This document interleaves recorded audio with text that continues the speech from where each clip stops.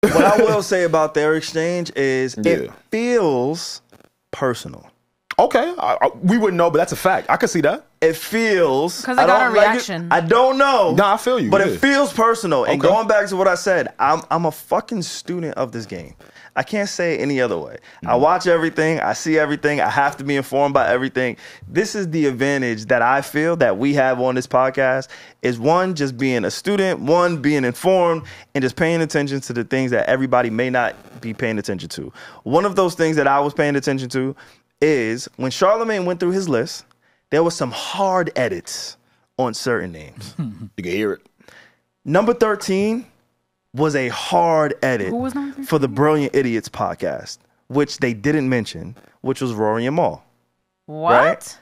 They went through the list. Charlamagne, Nyla, shout out to Nyla. They went through the list. Nyla, and maybe they did have commentary on number 13, but in their video and in their audio, there was no mention of number 13 at all. Now, to me, that says, as a producer, putting my producer hat on today, right? Hey, producer says Charlamagne either said something he didn't want to go out into the world, or he really just had no thoughts on it and he just didn't mention it.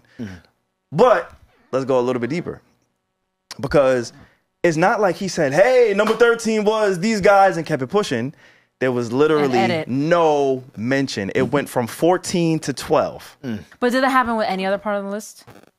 Not like, did he skip around like we did? No, not at all. He went through every other number. That was the only number. They didn't say the number 13. This is interesting. Right? So that's one, which tells me whatever. And the three of them have some background together, right? Yeah, they got some background. Little history. Yeah. I think Mal said that the Breakfast Club was going to be over at some point, so Charlamagne, he didn't really take heed to that too much. I know Rory was banned, allegedly. I don't know how true it is, but I think from what the public knows, Rory was banned from the Breakfast Clubs by DJ Envy at some point. So maybe there's some static there. I don't know. That's not my business, not my place. But I do know from watching the Brilliant Idiots, they didn't mention number 13. And then when we get to number 5, Elliott is mentioned, and there's a hard cut. Boom.